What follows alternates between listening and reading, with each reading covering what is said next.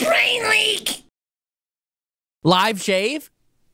No. No, I was sniffing it to see if it smelled like my balls. Oh, does it? No, it smells like nothing. Did you shave your My balls? balls smell like nothing? No, there's no way. Okay. Sure. I agree. Absolutely no way.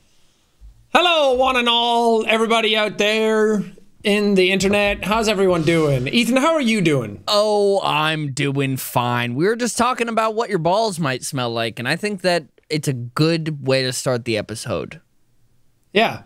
You know what? In the edit, run that back. Show what we just talked about. Ball episode. Wow. Incredible content. See, it's not just on air. We're not doing it just for fun. No, this we do is it in our spare time. Yeah, in our spare time. In our balls time. If you had to pick a smell for your balls to smell like. Ooh. Top 10 ball smells. Welcome back to watchmojo.com.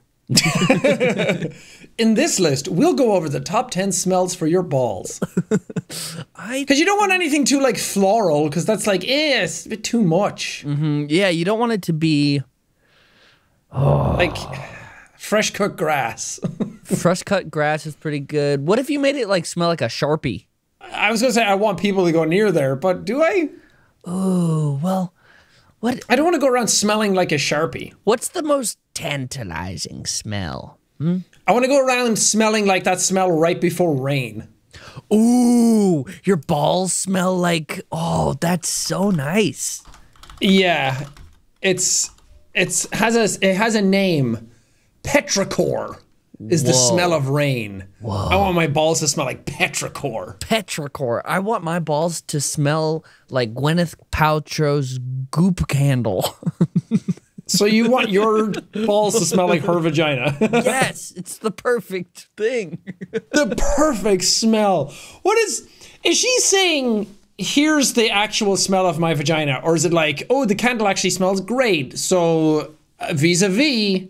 I don't know. I'm pulling it up right now because it can't smell great. It either smells like soap or it smells like, you know, vagina yeast. Vagina meat orgasm. This smells That's what like, the name of the candle is? This candle is $75 for a candle. For a candle. Okay, here that better light up my future. Oh, it's sold out, so we can't even get to it. And you can't even get it because it only ships to US and Canada. So God damn it. Here are the notes, if you will, of the floral of the candle. What does it smell like? Citrusy, bergamot, geranium, cedar juxtaposed with damask rose and ambrette seed. I don't know what a single one of those smells like.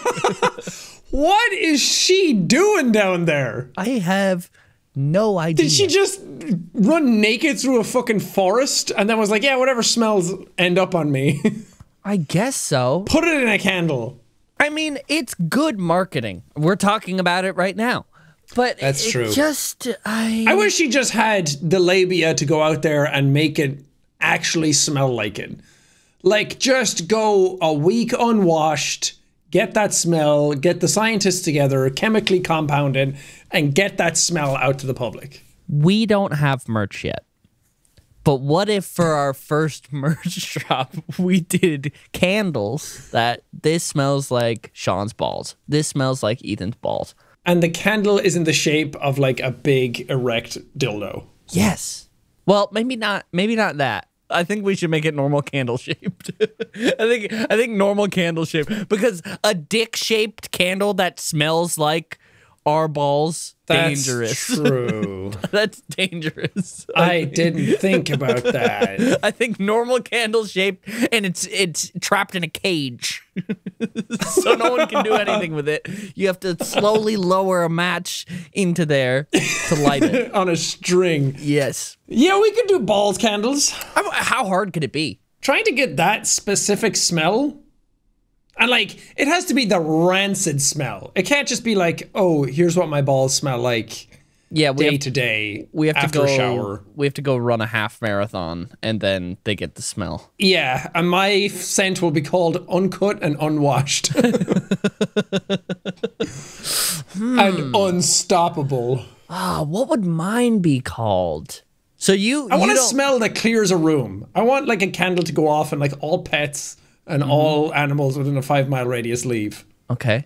Is there a color to this candle? Or is it just normal? No, it's see-through. It's completely transparent. It's like gel.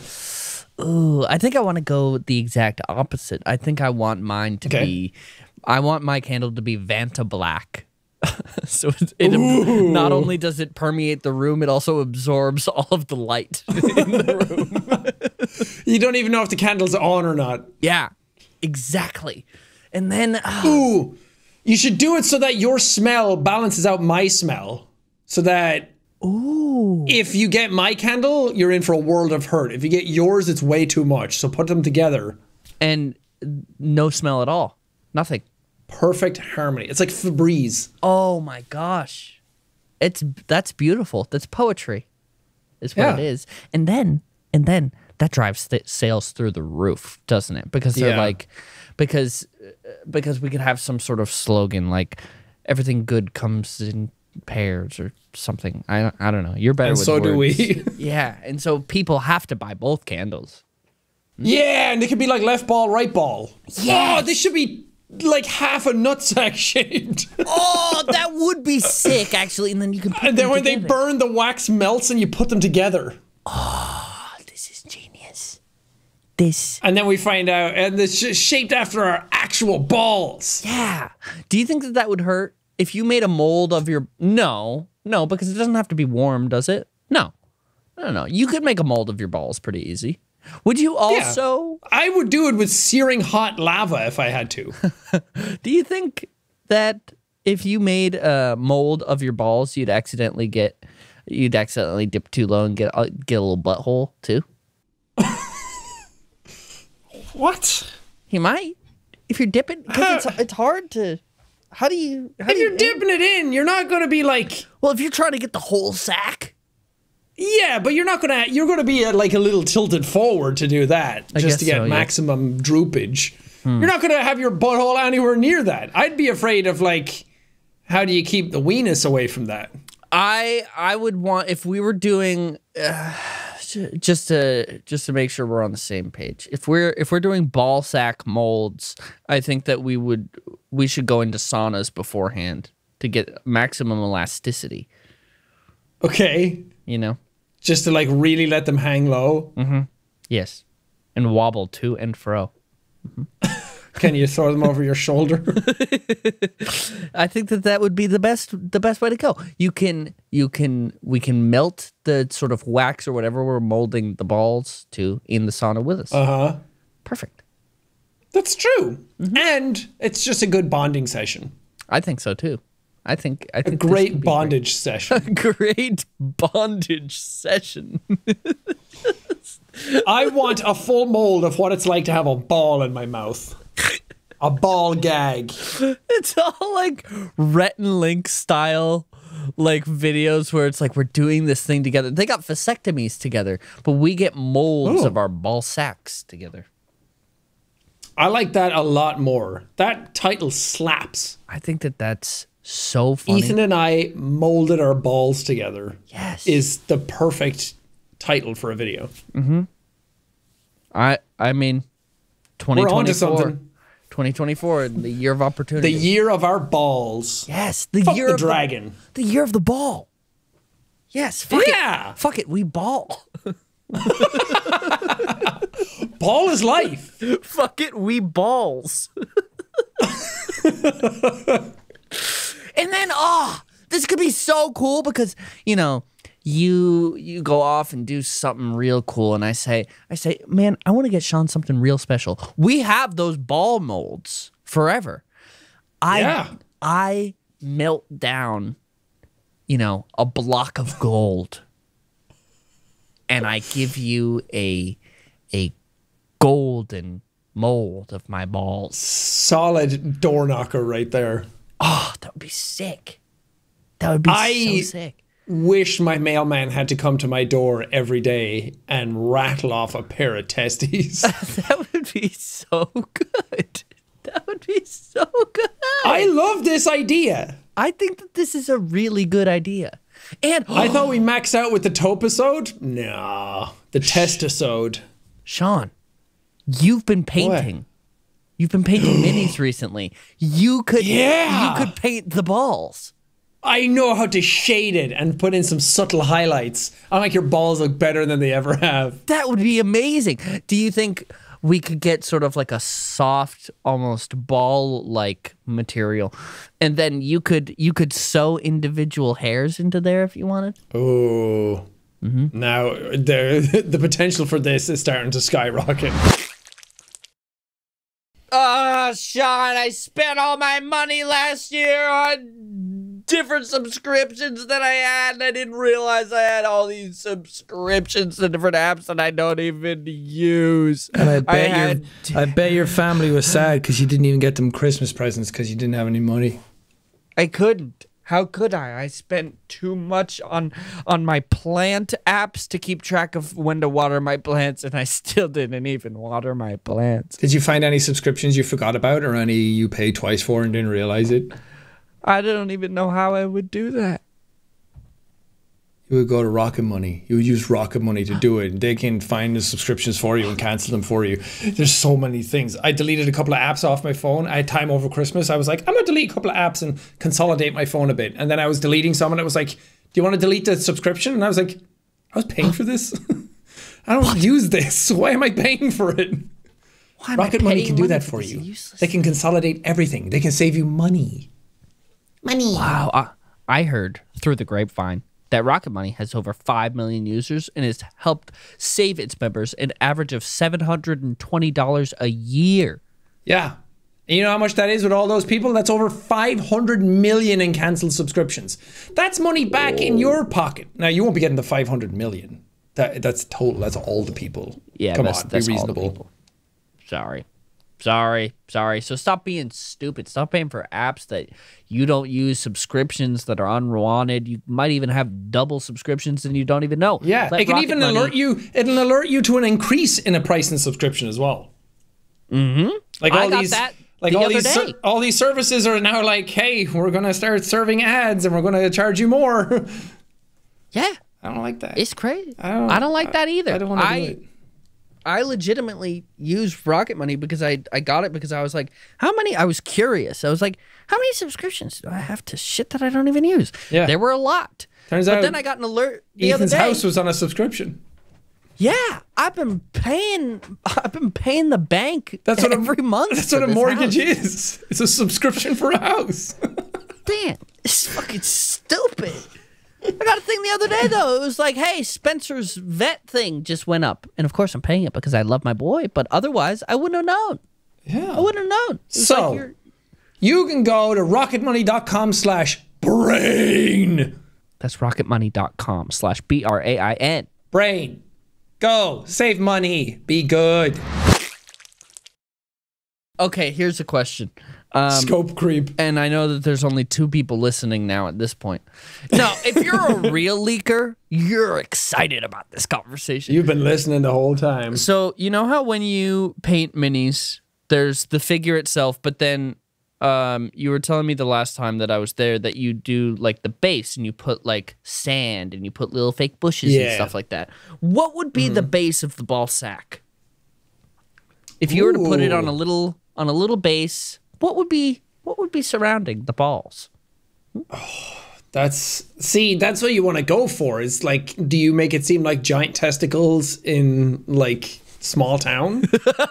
So you put like tiny house, you put like a house around the balls, so the balls are just sitting in a house all destroyed. Many bricks and planks everywhere.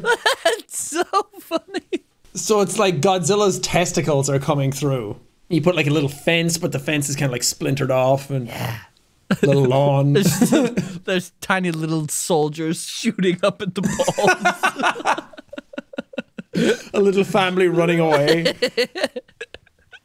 That would work. That would work. Oh, I want to make that now. It's so funny. Where would you display that? In the Louvre. Oh, the only place. Right next to Mona Lisa. Right under Mona Lisa. Yeah. I think that more people would be pumped. I've heard that people go and see. Have you ever seen the Mona Lisa? No. I've heard it's like, oh, yeah, that's the Mona Lisa. It's also like smaller than a lot of people think. It's also yellower than it should be. Apparently the varnish is like so old that it's just making the whole picture look brown and yellow now, but actually the original is supposed to have had color in it. Or did Mona Lisa have jaundice? We'll never know. Unless the entire background had jaundice as well. Or scurvy. Do you turn yellow with scurvy? Or do you get jaundice from scurvy? I don't know. Jamie, pull jaundice. Why is jaundice smell part of it? Jaundice is the yellowing of the skin, mucous membranes, and the whites of the eyes. Underlying condition or health concern that involves the liver. So nothing got to do with scurvy. Doesn't have anything to do with scurvy. Okay. What does jaundice smell like? I don't know. Scurvy is just a vitamin C deficiency, which I love that it's called scurvy. I love that. Because it makes you think of pirates. But yeah. Just like the word, not because pirates got scurvy, because they did get scurvy, but it's like, damn, what a pirate word. It's like, it's kind of like similar to lisp, where it's like, why'd you have to put an S in the thing that they can't say in the so that people can't say it in the word? It's kind of like it's that. Like something like the fear of big words is also a big word. So it's like I can't tell you. What are you afraid of? I shouldn't say. He who should not be named. I just shouldn't. It's so awful. Why did they do that? Why did they? Yeah. What is the fear of heights called? Height-ophobia. No. Big. Acrophobia. Oh. I didn't know that's what it was called. Arachnophobia and agoraphobia and acrophobia. I don't know if I have a phobia. There's nothing that like... Ooh, actually, look up... I really don't like children. But in a certain... like in a movie when there's like a possessed little girl. Of children. It's called pedophobia. Oh. Which... Okay. I wish that they had made a different name for that. Yeah, like pedophobia is very, very... That sounds like you're afraid of pedophiles. It does. Which I can see why it's called that, because like a pediatrician, pediatrics, all that stuff is all... But I don't like that. It's like, what fear do you have? Pedophobia? You're a pedophile? What? No, pedophobia. Yeah, I don't like... So you're afraid of pedophiles. You're afraid. They're scary. I mean, they are scary. Yeah, I don't like in movies when there's like a little possessed girl. It freaks me out so much. So it's like, come on, Danny, come and play with us. It's awful. I hate it. Ring around the rosy. I hate it. I want to point out that I don't think people are as afraid of clowns as they say they are. I think that's bullshit. I think people like the idea of being afraid of clowns because they can be creepy, but I think it's gone so overboard that people are just like, yeah, I have a fear of clowns. I'm so quirky. Yeah, now that you say that, I agree. I don't think that clowns are that creepy. Like, they're unsettling, and they're a little weird. Like, a clown standing outside your house in the dark is, like, creepy, but that would be anybody. Yeah, just a person standing outside of your house is creepy. Yeah. I think we should pick a different job at the circus to be afraid of, like a lion tamer in your yard. Yeah, because if there's a clown standing at your front door looking menacing, that's creepy. Mm-hmm. If there's a lion tamer and he has a lion and he's standing at your front door... A lion which has been tamed. But you can't really tame the beast, can you? And that's kind of the scariest part. Take the lion out of the Serengeti, but you can't take the Serengeti out of the lion. Mm-hmm. I have that tattooed across my chest. Yeah, with a big lion. Yeah, right on my abdomen. And when I flex, it like makes the face. Oh, hell yeah. When I don't flex, it doesn't look like anything. It's just really messy. You should have seen the amount of flexing I had to do to get the tattoo done. Oh, baby. Like that.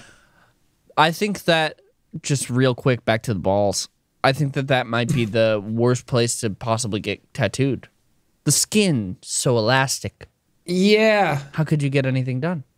And it's quite sensitive. Although, is it sensitive because there's a lot of hairs down there and they act like whiskers so you know when something's coming? Or is it like if all the hair... You can sense it. You can tell the future.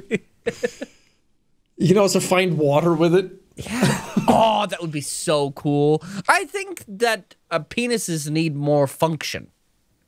Like finding water. Like a dowsing rod. Yeah. You need two of them together, though. You need two of us, like, walk side by side. On the beep, beep. Dowsing rods don't beep! Oh, yeah, no, but, you know. How would they... For the audio listeners. The audio listeners can't see me going like this. They have to... That's true. That's imagine. True. You gotta... I would like that. Anyway, moving on, we have to talk about your skydiving experience. Yeah! I forgot about it. Fear of heights. Speaking of fear of heights. Okay. How was it? It was like the coolest thing I've ever done. It was amazing. It was so cool. I don't know. Okay, so I'm saying this with a grain of salt because I don't have a fear of heights. But when we were up in the plane and we were over the edge and I looked down, you're so high up that you can't, your brain like doesn't really compute. Can't see the distance. Yeah. Until you're lower in the ground and then you're in the parachute. And then I did have a point where I like looked down and I was like, I don't really like that. I'm going to look up here now. Oh. So I think that you would have a problem once the chute is pulled and you get closer to the ground, because then it's like, okay, I can see detail though. But when you're up, way up in the sky, we went up 14,000 feet, I believe. And it was really cool. It was really, really, really cool. So... Hell yeah. I'll take you through the whole journey. I'll take you through it all. We get there. Did I explain why I was doing this in the last episode? I can't remember. Yes. So we get there. Zach and Austin are there. As a reminder, they were doing a Zoom call for this pitch meeting, and they wanted to jump out of a plane for it. So we get there. We start signing all the waivers and stuff. And then we go into a room. We have to watch a quick video about how we just signed all of our rights away. And if any of us die or get hurt, we can't sue them. Then well, if you're dead, you can't sue them anyway. Yeah, exactly. But your family also can't sue. And then they take a video of you reading the thing of you signing your rights away and videotape you signing it, which I was like, whoa, okay. Oh. I mean, I guess that makes sense, but it's a little unsettling. Yeah, and then we went out. Some guy was like, "Are you Ethan?" And I was like, "Yep." And he's like, "All right, your guy is up jumping in the plane right now. He's gonna jump out, come down, and then take you up." And I was like, "Okay." And so he's like, "Here, put this harness on." Well, he put the harness on me, and that was all of the instruction that I got. What? So. Yeah, literally, I was told nothing else. So I overheard other people saying what to do because everybody else had their instructor. But my guy was still jumping out of the plane. Oh. So the plane lands. You can see the people falling from the sky with the parachutes. Everybody else gets on the plane. And then I'm just standing there for like a good 5 minutes, just waiting for my dude. And he comes running over and he just like checks my stuff. And then he's like, all right, let's get on the plane. And I was like, okay. And then he's like, here, sit here. And he starts strapping himself to me.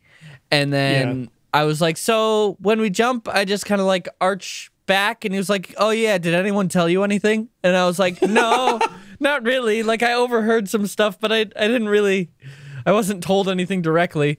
He was like, yeah, just like when we jump out, just keep your head up and throw your head sort of back into my chest. Keep your chin up, slugger. Yeah. And he was like, and then I'll tap you and you can put your arms out. And I was like, okay, cool.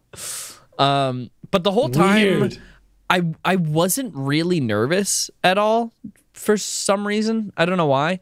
Psychopath. Yeah, either that or like I didn't have enough time. I don't know. But I was like fine. I was like, okay, we're good. It's whatever. The plane takes off. It's a teeny tiny little plane, and it's really weird because it's just 2 benches and everyone's just sitting on the bench, and your guy straps himself to you. And then it was also, and he told me this, and I was like, oh, okay, thank God. That's weird. I was gonna bring this up. All of my straps were super loose, and I felt weird about it. And he was like, once we are about to jump, I'm gonna tighten everything, but I'm gonna make it really tight, so I don't want you to just sit here with it being super tight when I'm gonna have to check the straps right before we jump anyway. And so he was like, I'm just gonna tighten everything right before we go. And I was like, okay, cool, because this shit was real loose. But then we're just up in the sky. We go up above the clouds. It was. How long did it take to fly up there? It's probably like 5 minutes. The whole experience was maybe 20 minutes, Wow. if that. So the flight up was maybe 5 minutes. The jump is you fall for 60, and then the chute gets pulled, and then you are just floating down for like 5 to 7 minutes, depending. Oh, so you pulled the chute way up. Yeah, pretty far up. So, well, kind of. So there was a few things about it that I didn't expect that happened. So he's like, all right, we're going to be the first to go. And I was like, okay, cool. Last in, first out, baby. Yep. And so they have like a big door on like a big track. It looks like a mini garage door. And so he like slides the thing up, and there's a little light on the side of the plane that goes from red to green. And so it's like, all right, we got the green light. It's time to jump. And so he's like, we're just going to scooch over to the edge. You're going to put your toes out of the plane. And then we kind of like jumped out sideways. He's like, we're going to just sway back and forth and go 1, 2, 3.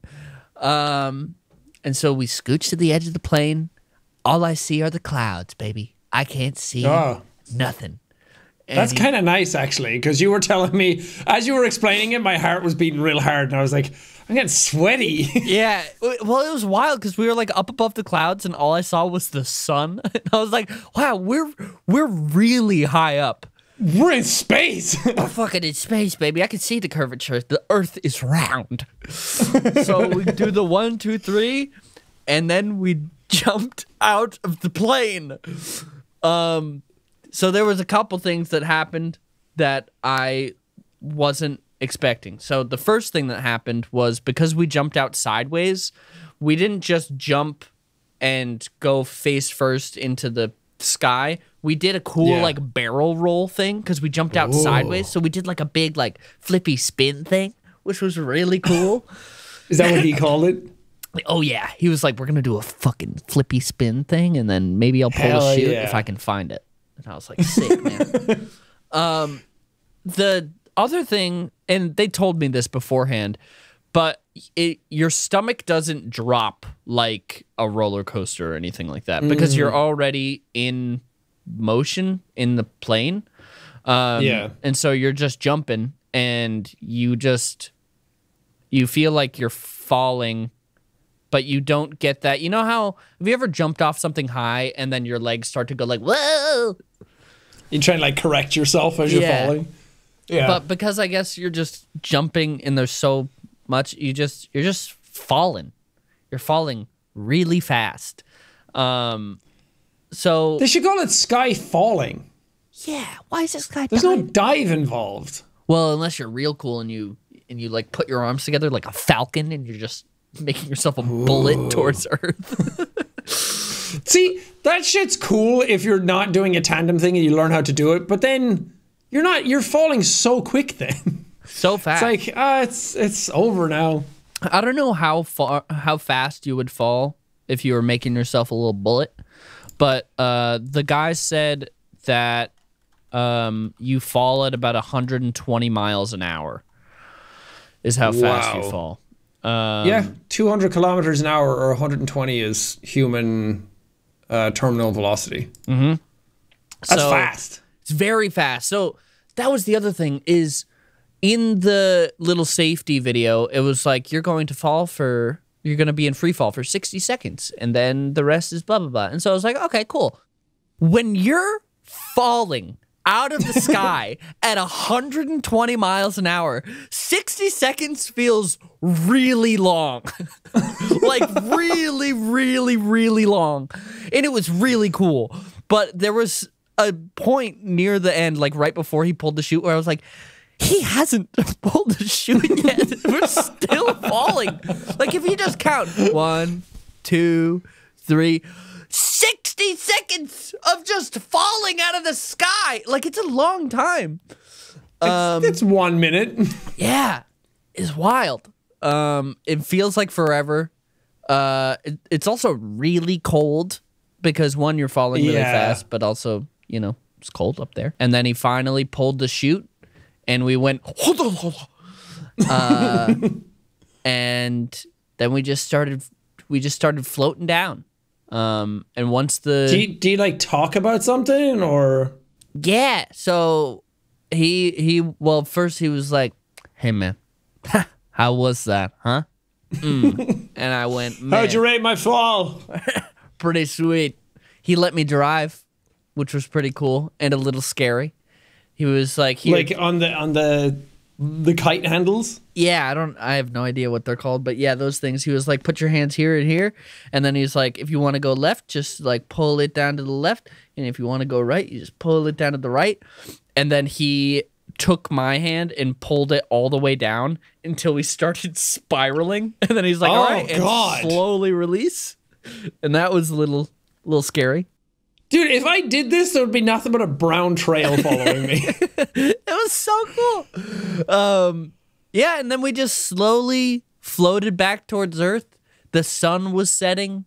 It was beautiful. There were these mountains that were like surrounding the airspace, and the sun was setting, and the clouds were like kind of...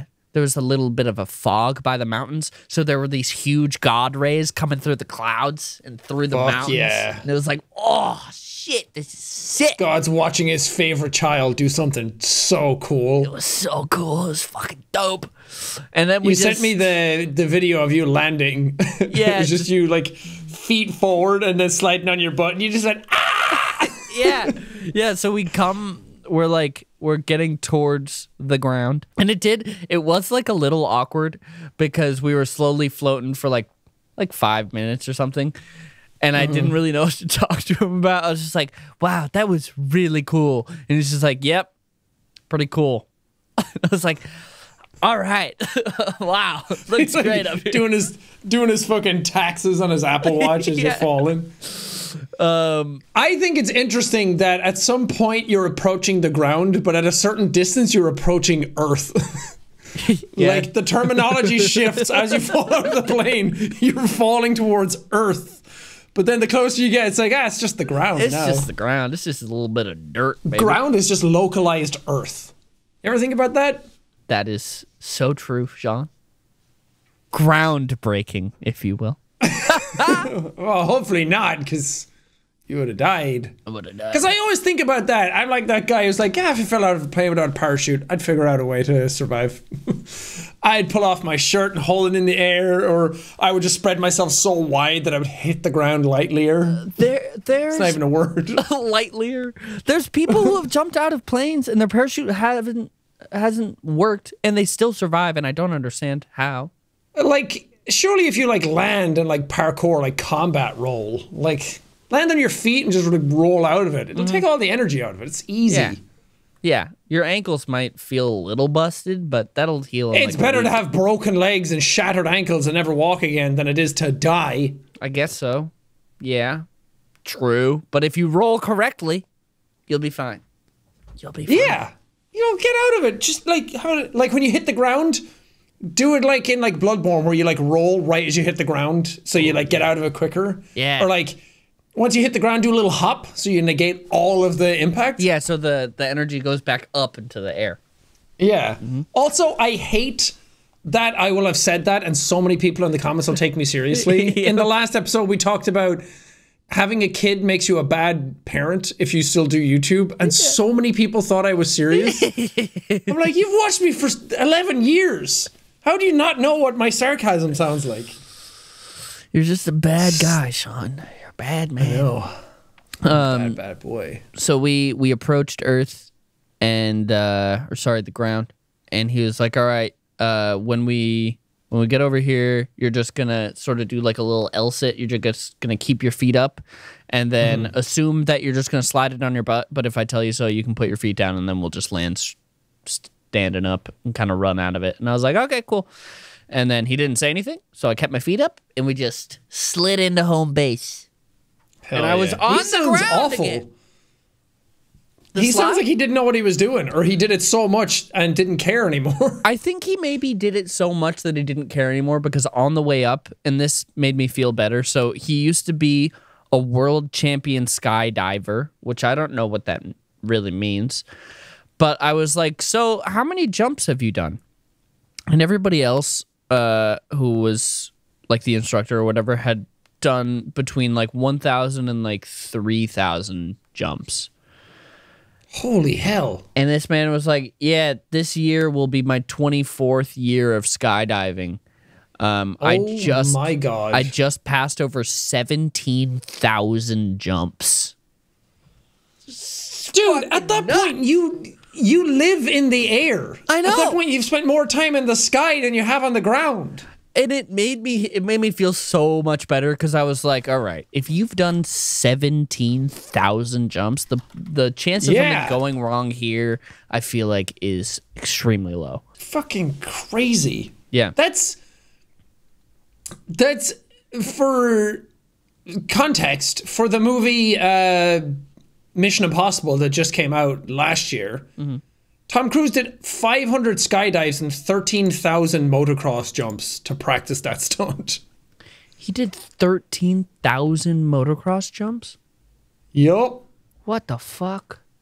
And then in the movie it happens, and it's like, I've seen this too much that now when it happened, I'm like, that's cool. Yeah, that's fine. That's pretty cool, I guess. It's at some point that it's like, even if you're doing it real or you're not, your brain can't tell. So it's not like I'm looking at it and I'm like, here it comes. Here comes the real jump. Yep. And he did it, and I was like, you probably could have done that to faked it. Yeah. But it's didn't really sell many tickets either, because you went up against Barbenheimer, so no one really watched that Mission Impossible. I didn't even see it. Was it good? Was it fun? I like the Mission Impossible movies. Let's see how much money it made. I feel like they should be making billions of dollars per movie. That's who I'm named after, kind of. A little. I've talked about that. Tom Cruise? Ethan Hunt. Tom Cruise would have been cooler. No, one's a spy, the other one's a Scientologist. I don't know. How much money? It made $500 million at the box office, but it cost more than half of that to make it. So, damn. What are you going to do? Oh, well. Meanwhile, Oppenheimer and Barbie are pulling in billion-dollar movie budget or movie rankings, and then he's probably over in the corner like kicking dust like, fuck, man. They're also doing a Top Gun 3. Why? I don't know. The last one was like so good, and it feels like, yeah, you came back after like 20 years, whatever it was, and then you did it, and it's awesome. But now the technology had shifted so much that he was like, I'm only going to come back if we have something worth doing. Yeah. And I was like, now you're going to do another one? Just for the fun of it, because the last one did really well? I mean, I guess you learned a lot of stuff, so maybe it'll look cooler, but he better eject out of a plane. He better do a real ejection. Real? Which I found out that Top Gun, despite all its talks about practical effects, most of that movie is CG. I thought the whole thing was... Every single plane you see in that movie is basically a blank plane that they've put another plane over. So they just had like tracking dots or whatever on a plane, and then just put the body as a... Because the jets that follow them at the end don't actually exist. The ones that they escape in doesn't fly anymore. And the ones that they were doing the regular stuff in, I can't remember why, but they just had big blank gray jets. And But then are they actual jets? yeah, they're actually in a plane and they're actually flying around. Like all the shots of them in it are whatever, but like some of the cockpit stuff, and I think all of the shots of the outside of the planes are all VFX, which is kind of weird because people are like, "There's no CG in this movie." It's like, yeah, but there's a lot of VFX in it. Wait, so is the footage from inside the cockpit fake? No. I think that's real. I think it's the exterior shots of the planes are also real, but they have another plane's body comped over it. Oh, weird. Why? Why wouldn't they just use a plane? Like I don't know. I don't understand. I watched some guy talk about it on YouTube. Maybe he's lying to me. Someone's lying to you. Maybe it's all bullshit. Maybe the guy's lying. Anyway, look up the video. Top Gun is a lie. They just say that shit so they'll sell the movie better. It's like, we didn't use any VFX for Oppenheimer. It's like, maybe you should have.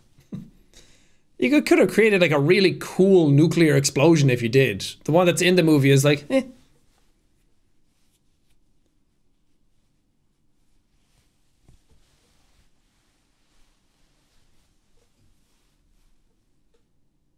Yeah.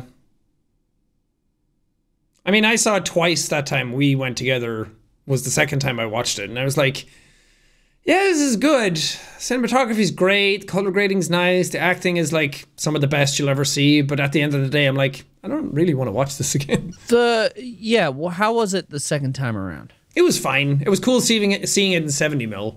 Yeah. I think that added a whole lot more. And the fact that when I saw it the first time, it was just a regular cinema screen and regular like speakers. But then going to see it in like IMAX with that, I have my quabbles about IMAX and how overly loud it is, but it is still pretty cool. Yeah. But it's not really the type. It is cool to see someone use IMAX to do like portraiture, like character acting. But I also feel like it doesn't really add. This is going to get all the cinephiles up in arms. It doesn't add as much as you would expect. No, I agree. It's nice to see the blemishes on the film, but at the same time, I don't think that alone is worth it. It also seems so hard to work with IMAX cameras because I think you've seen the behind the scenes photos. They're obscenely loud. They're super, super, super loud. So you can't really do any dialogue with it. So it's cool, and it's cool that someone like filmed the whole movie like that. But at the same time, I'm like, I don't know if that's the movie to film everything in IMAX, or maybe it is because IMAX is so unwieldy that all you can really do is movies like that where you don't have to coordinate stunts or anything. Yeah. I don't know. Next podcast will be shot on IMAX, by the way. Just letting you all know. Hell yeah. Just letting you all know. I think it's surprising that that movie's shot on IMAX, which is an obscenely expensive camera, and then you have something like The Creator by Gareth. What's his second name? Walsh? No. I can't remember. Gareth Edwards?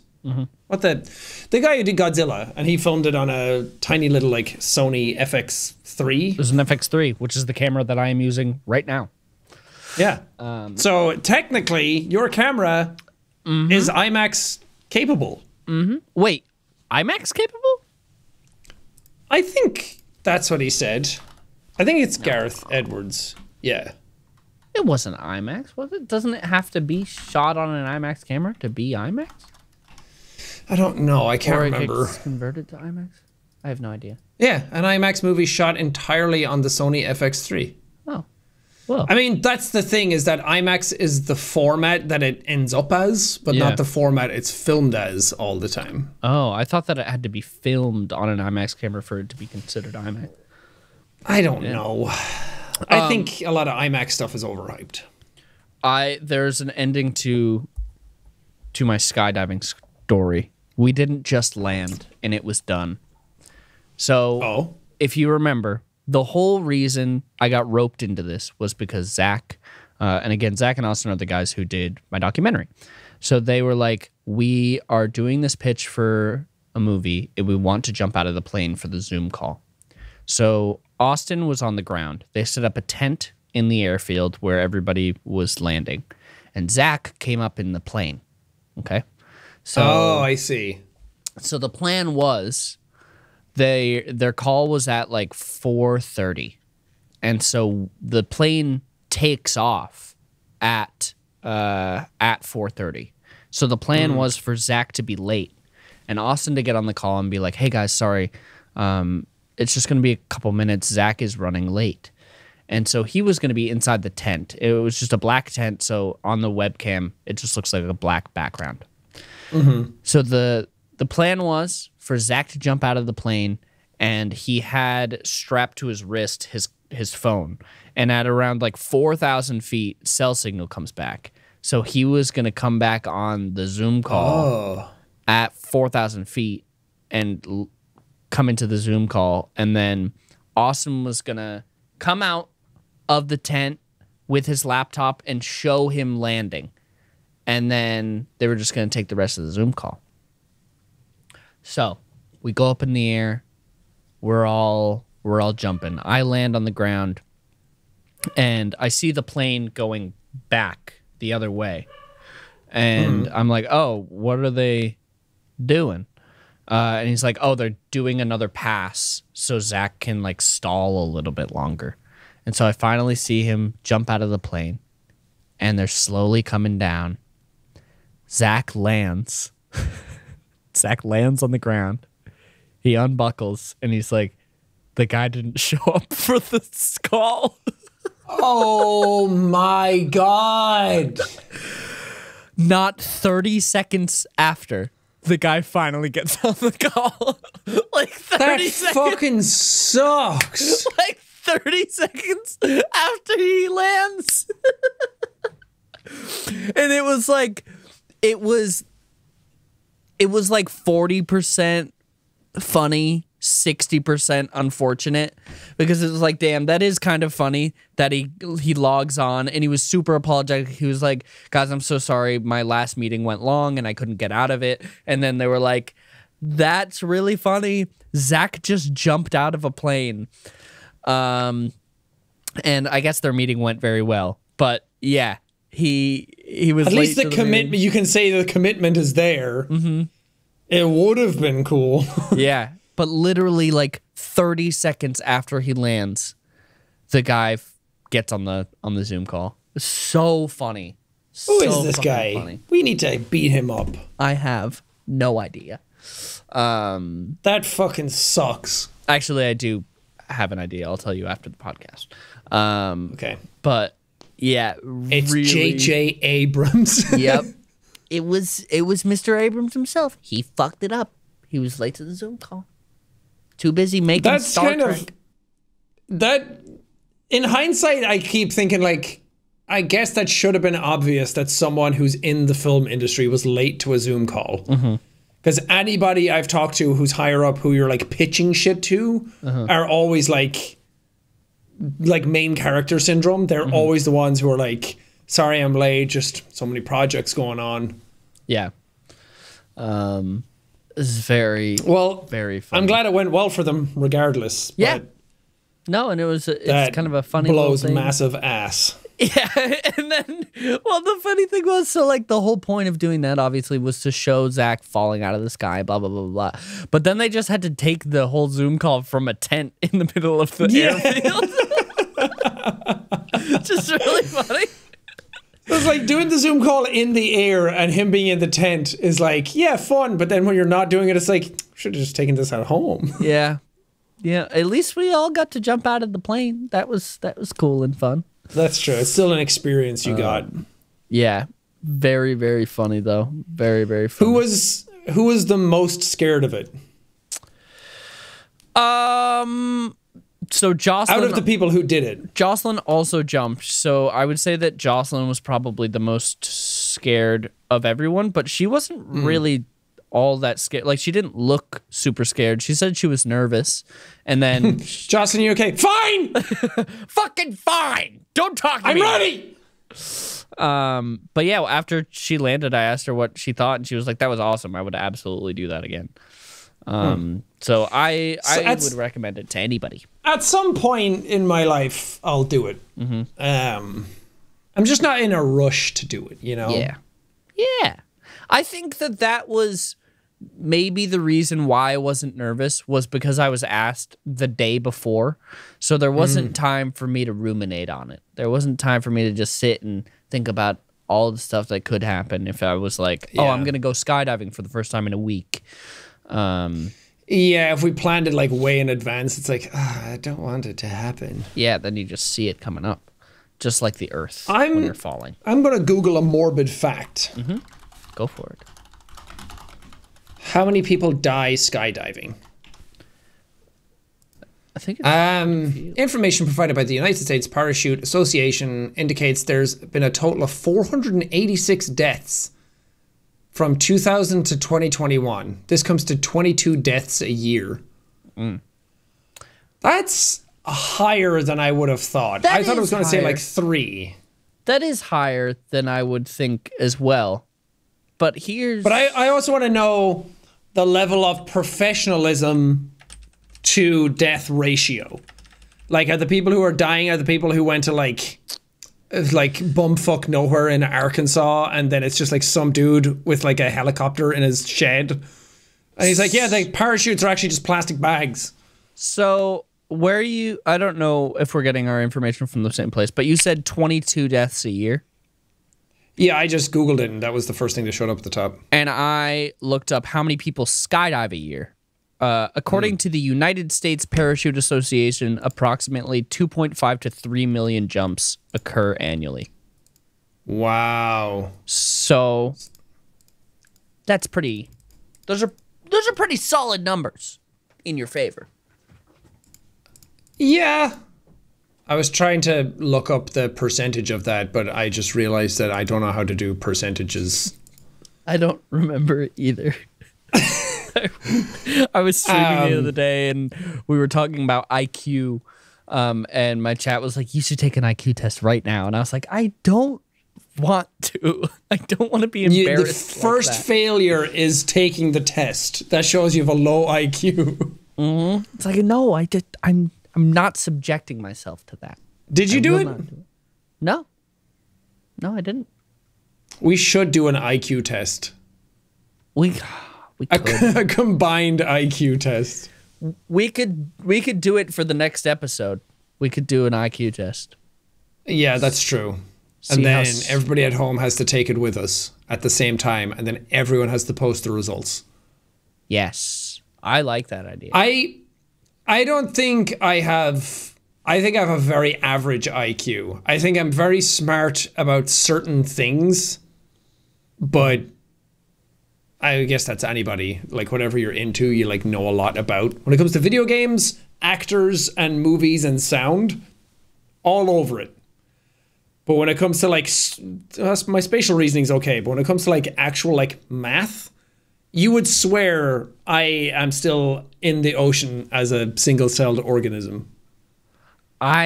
For the video that I posted on Christmas, I was forced into doing multiplication from K to 5.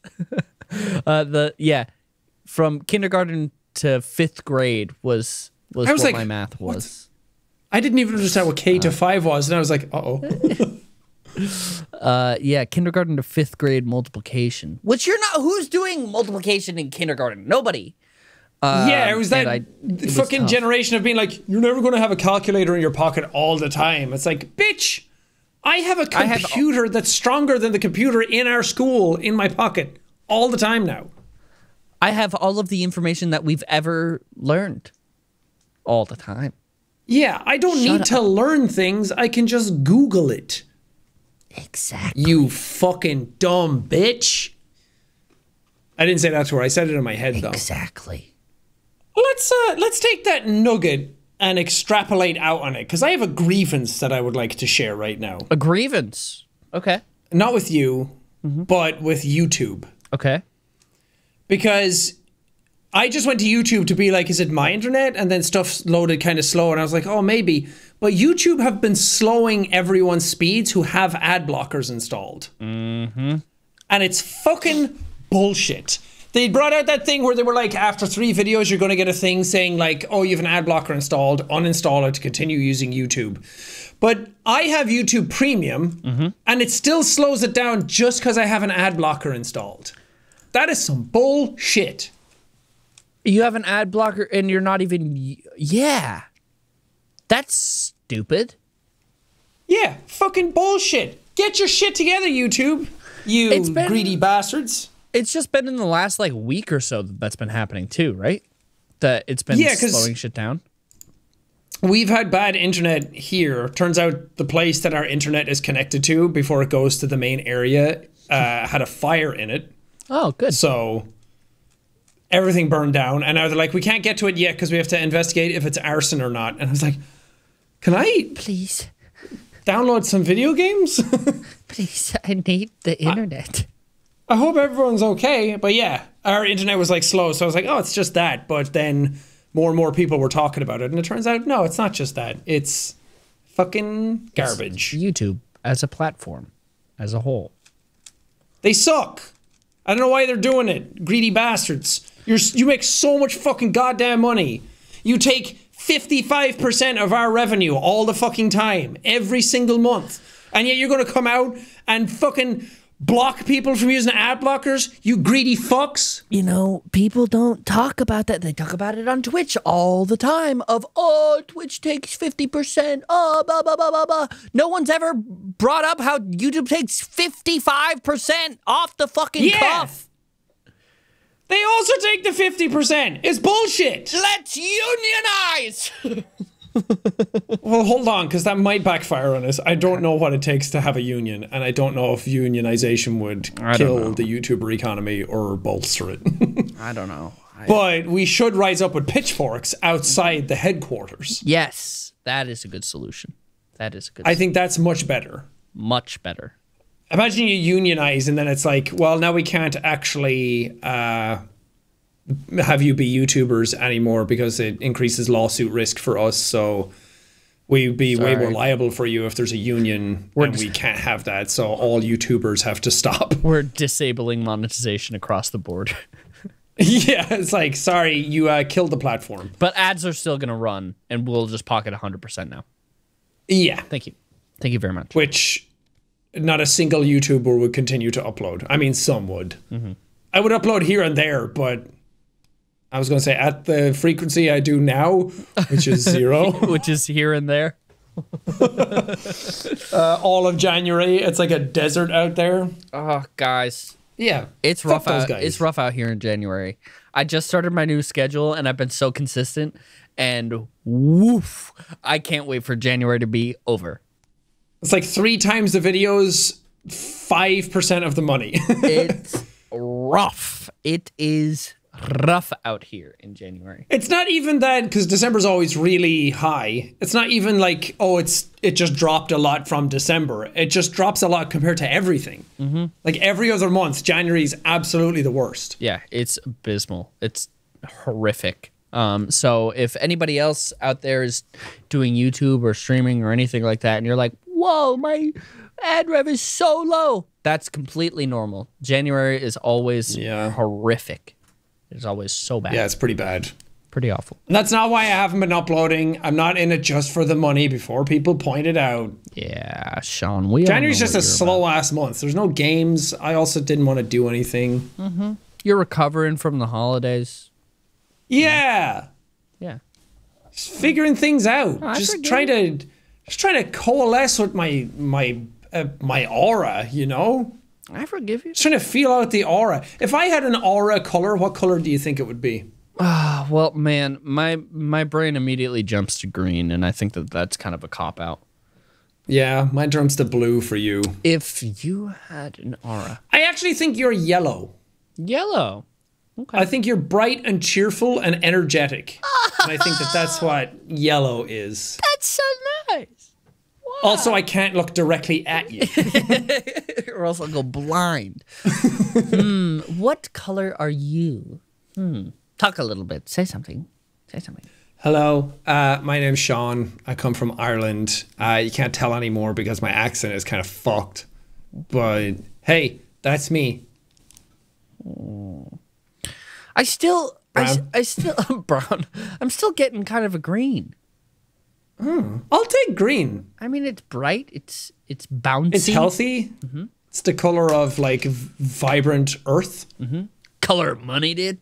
Oh, so Hell yeah! Fucking rolling in that green. Well, it's only the color of money in America.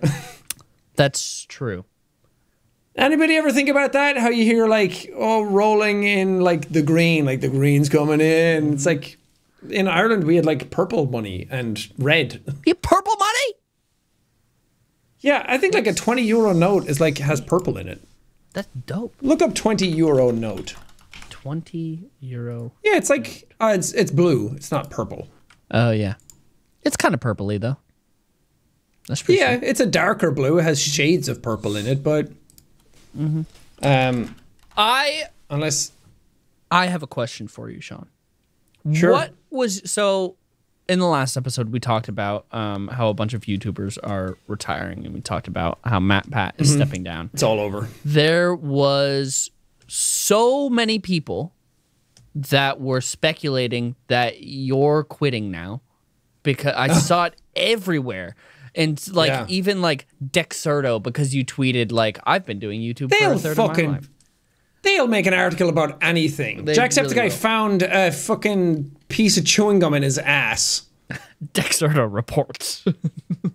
If you're getting your news from Dexerto, everyone should unfollow Dexerto. Fuck them. I They don't made like articles Dexerto. about me in the past and they had so much information wrong. Yeah, Dexerto does suck. Anyway. Yeah, what were your thoughts on that? What were your thoughts when you saw everybody tweeting about like, oh, he's retiring, or oh, blah, or even just like, don't? Did it make you feel nice? I mean, it is nice to see people like say, don't go, don't leave, we miss you. But for me, it was more a case of, I mean, I tweeted that knowing that people would have that reaction. You don't tweet it and then go like, oh, whoops, people thought I was quitting. Like, obviously, I did it for that reason. I just didn't expect everyone to be so like serious about it and like take it at face value and actually think that that was me announcing that I'm going to quit. But it was nice to see a lot of people still enjoy my stuff. I'm convinced that no one likes me anymore. And I think that's just imposter syndrome and ADHD and anxieties in general. Yeah, I'm the same. Where you convince yourself that people don't like you. Yeah. And also, I never really talked about it before. I kind of want to do a video at some point before I come back where I'm like a bit more honest about my feelings about my entire career. But there's a lot of talk. For years, it was like I was like hyper. I was energetic. I was like the forefront of that style of YouTubing. And then when you start off and a couple of people are like, man, he's way too energetic, he's kind of annoying, like views and positivity and everything are all rolling in that it doesn't really matter. Yeah. But then after a while you kind of become numb to that stuff. And it was like, I just over 11 years of people telling me that I'm annoying or I talk too loud or my accent sucks or I act like a child. Like, I didn't realize how much that shit actually got into my brain and fucked me up. And I'm like, man, I don't feel like I can be myself anymore because even though it's such a tiny fraction of people who are watching me that say it, like that just wore me down over the years and kind of like crushed my soul. And now it's like, I feel like I lost my excitability over the years and just like spiraled a bit downwards without realizing it. Yeah. I share a similar thing with my intelligence because it was the bit for such a long time that I was kind of like the dumb one. And I just got babied for such a long time that it just kind of like ruined my confidence for a while.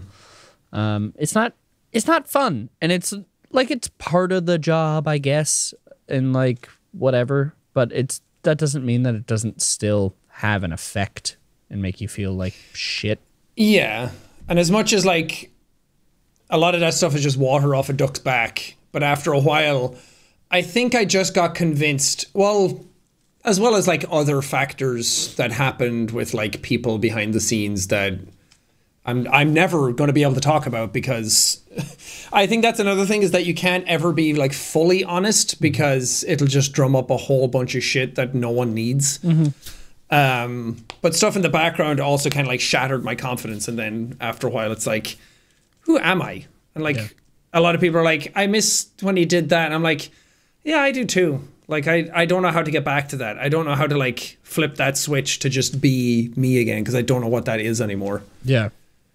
And I think that kind of sucks, that I'm like I have the energy and the motivation to want to do stuff, but then I don't know, after doing it for so long, I feel like I've kind of been worn thin. And I'm a very sensitive person anyway. I kind of wear my heart on my sleeve, and I'm pretty empathetic towards what other people say. So if they say it, I'll like feel it immediately, even if it's true or not. It doesn't really matter. Yeah.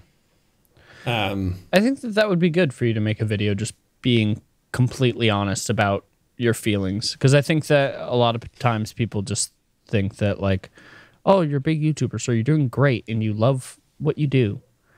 Yeah. And then I've also just taken so many breaks, and I talk about that shit so much in the past. I'm like, that's just a broken record that people are sick of hearing that kind of stuff from me.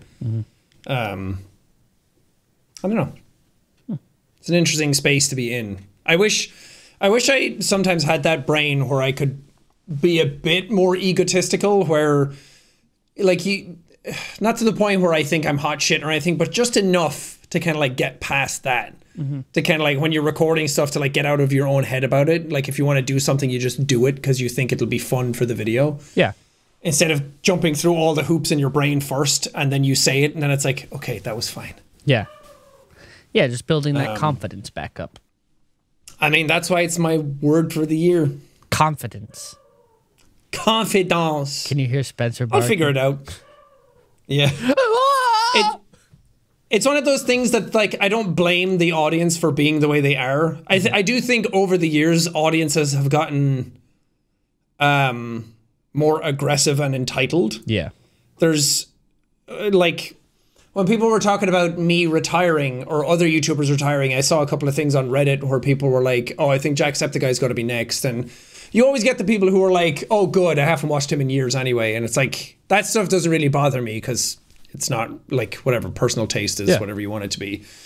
Well, some people were just saying things that aren't true, or like, he does this and that now. I'm like, that's not entirely accurate. So it's just kind of hard to see stuff about you that like people make up excuses for you, and I'm like, that's not true at all. But for some reason, that's like out there as like agreed upon by people.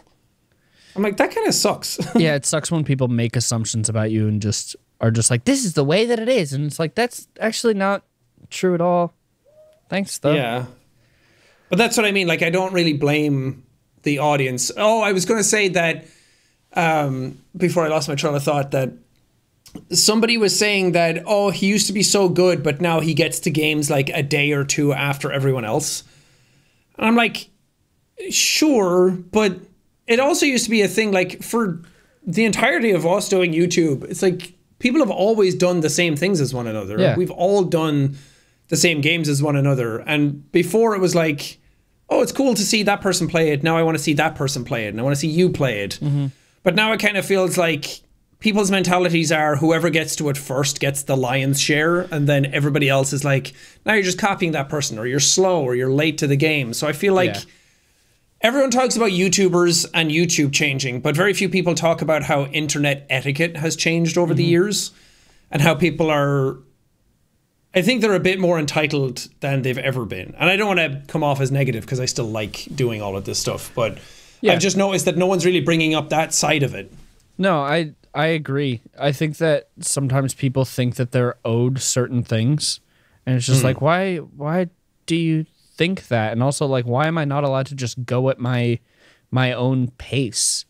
It's fine that other people are doing more or less, but you shouldn't put those people's standards on someone else. Yeah. And again, I don't really blame the audience for being that way either, because it's just the way the internet has gone. It's the way trends have changed. It's the way that, like, there's so many more people doing it.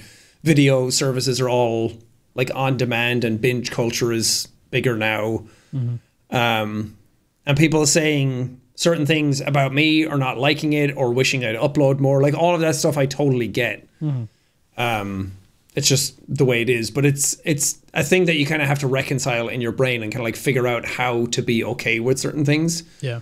And I think that that's what I struggle with the most at the moment. You'd think doing it for 11 years, you'd be sort of like immune to it, or you'd have figured things out a bit more. And I'm like, no. And then MatPat's like retirement video. That's why it was kind of like a sigh of relief to be like, hearing him talk about it, I'm like, okay, it's not just me. He's the one who had it figured out. He like gamed the algorithm. He knows how YouTube works. He's worked with YouTube to talk about this stuff, and all of their content, biggest year of their channels, and all of their content slaps, and they know exactly how to title, thumbnail, organize it, format it.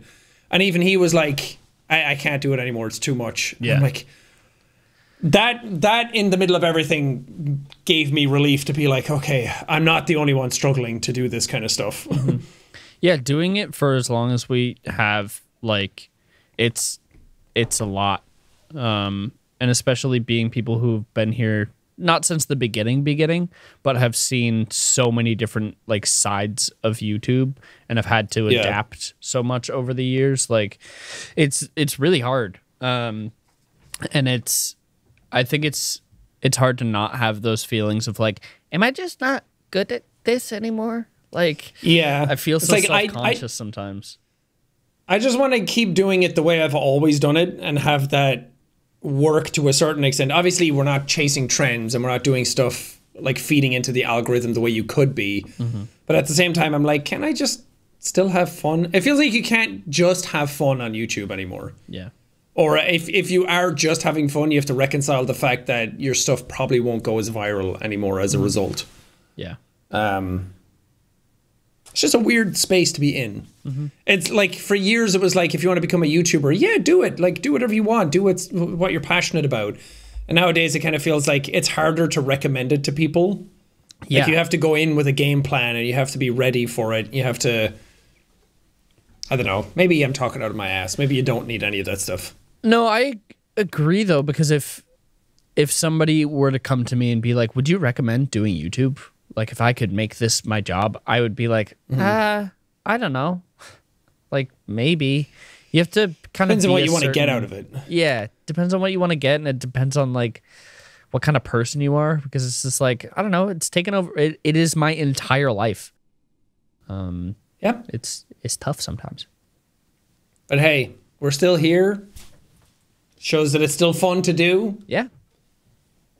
I think for this year, I think over the years, I've gotten a bit jaded about it, because you kind of like see how it works. You see behind the scenes, you meet the people, other YouTubers, like people behind the scenes, and it's all more cynical than it seems on the surface. Yeah.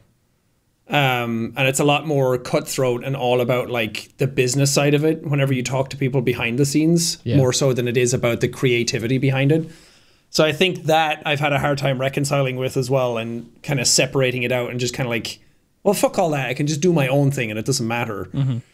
And I think I want to get better about that and not being so miserable about it. Yeah.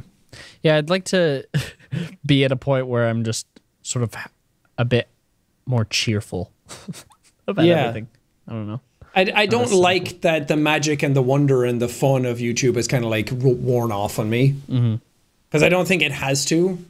I think I kind of like let that happen to myself. Yeah. I want to just be having fun again. Yeah. And you and I should make some fun videos this year. Next time we're together. We have a video coming out soon. It should be out, well, I say this weekend, but last weekend from this video. I have the video, now I just need to upload it. Cool. Hell yeah. It's a fun one. Yeah. Very, very fun. It's been a long time coming. It's a fun one. Hope y'all enjoy. Well, thank you guys for watching this episode, listening to this episode, feeling this episode. Yeah. For all the people out there on Fieldcast, feeling the haptics of the episode. Oh, man. That would be sick. I want to see the sound wave of the episode and what part is the coolest. Yeah. How does it feel? How does this podcast make you feel? Let us know. I don't know if I want to know that. Anyway, thank you. Thank you. See you next week. Bye. Bye. Brain leak!